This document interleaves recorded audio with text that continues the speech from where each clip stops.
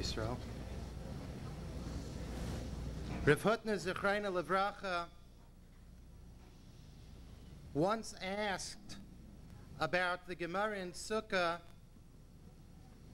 that says that la'asid lavai there will be a hesped for the Satan. And Rav Hutner asked, what could you already say a hesped on the Satan? And Rav Hutner Zechreina Levracha answered, and he said, as that he mixed in good places. There were a lot of technical difficulties that we apologize for, but I consider it a type. It's a good sign that it's a good place and we're here for good things. Those of us that are in another room that hear us but don't see us yet, Mitzvah Hashem, within the next few moments, it's working.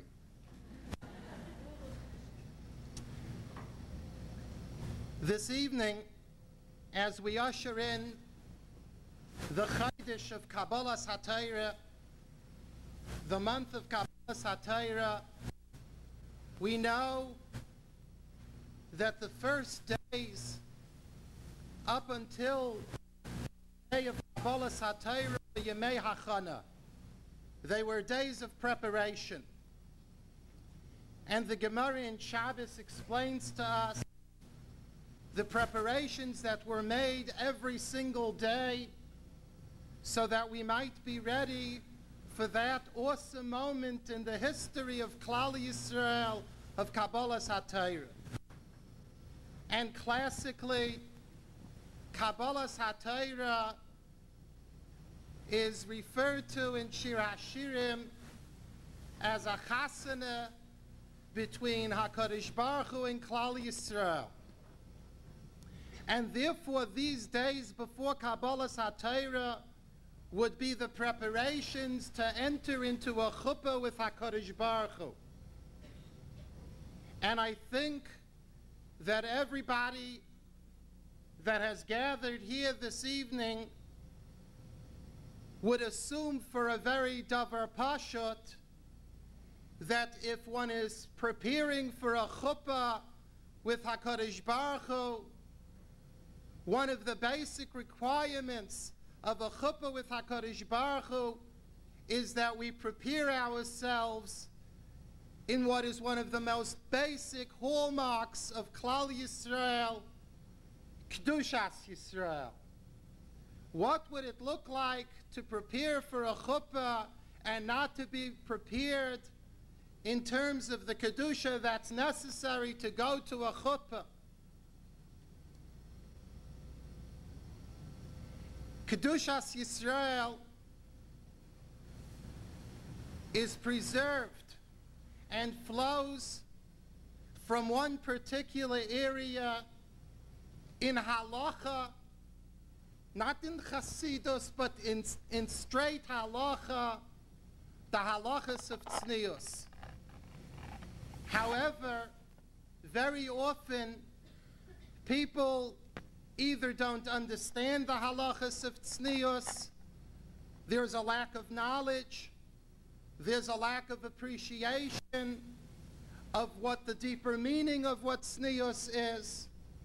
And the kinus this evening is to prepare us for this chuppah with HaKadosh Baruch Hu, a hachana for Kabbalas HaTorah, by covering the spectrum of the hashkafa that lies behind Tznius, the halacha that lies behind Tznius, and why it is such a fountain of Kedushas Yisrael, and how Kabbalas HaTorah is contingent upon it. The Navi tells us, Higid lecha adam ma'tayv, Uma Hashem daireish mimcha. I will tell you what I am really looking for from you. It's not thousands of karbanos, ki im asais mishpat va'avas chesed, va'atznei aleches, im Elokecha. HaKadosh Baruch Hu says that more significant than karbanos is chesed, mishpat, and tznius, hatznei alechas. While all three are extremely important, this evening is dedicated to the halachas of tznius and to the hashkafa of tznius. And I would like to share with you the interpretation of the Radak on what it means, hatznei aleches im Elokecha. The Radak says that hatznei aleches im Elokecha means that one should have ahavas Hashem b'chol levavai u'b'chol nafshay, to love Hashem with one's entire heart and with one's entire neshama, v'yichuda yisbarach, and to believe in the oneness of Hashem. This is the Radak's interpretation of hatznei aleches. And immediately we need to ask, what happened to the classical definition of tznius? That a person does things with modesty, in dress, in speech, in hanhaga. Why does the Radak veer away from the classical and simple interpretation of tznius and all of a sudden give such a philosophical, such a hashkafic interpretation of what tznius is? Parenthetically, the Radak asks, what does this have to do with tznius, loving Hashem and believing in His oneness and His echad? So the Radak says it's very simple, because one's love of Hashem and believing in His oneness is something in the heart, and it's hidden in the heart. So it's tsanua, so that's tznius. Now that also needs to be understood, because we know that there are many, many principles and yesaidas in chayvas halvavis. So let's call all of chayvas halvavis the halachas of tznius. Why does the Radak choose two of the chayvas halvavis of Abbas Hashem and Yichudai and choose those two and say that's tznius?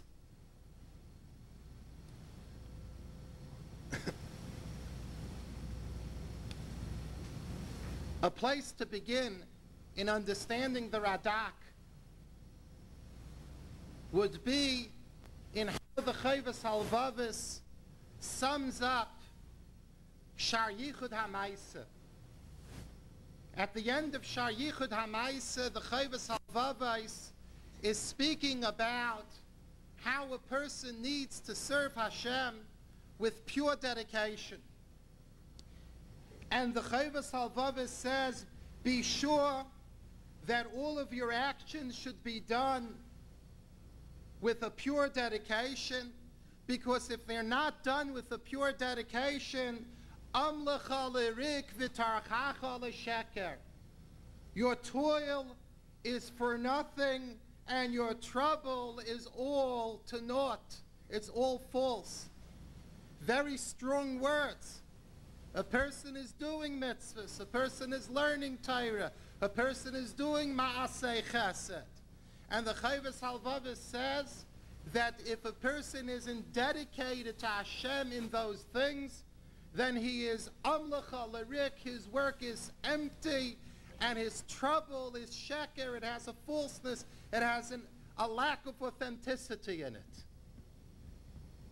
How do we understand the Chayvas Halvavis? What does the Chayvas Halvavis mean? So let's begin by explaining by example and the mashal of tznius in mitzvahs, in doing mitzvahs. Take, for example, an individual who only performs a certain mitzvah or group of mitzvahs only when there is an audience. You'll never find him doing the mitzvah in private. And it's not the kind of a mitzvah that needs an audience. But for some reason, he only does the mitzvah in an audience, when people are watching. And privately, he would not do the mitzvah. What would we say about such a performance of a mitzvah? The first thing that we could deduce is that obviously this person has not found the inherent meaning of the mitzvah. Because if he would be doing the mitzvah for the inherent meaning of the mitzvah, why is he only doing it in an audience? B'farhesya. The inherent value of the mitzvah doesn't require the audience, so why is he only doing it with an audience? So obviously, this person is either not knowledgeable or uncaring about the inherent meaning of the mitzvah, and he has attached to the mitzvah really a superficial value that he superimposed upon the mitzvah, which has other people's praise and applause for him. But the inherent value of the mitzvah, he's not connecting to at all.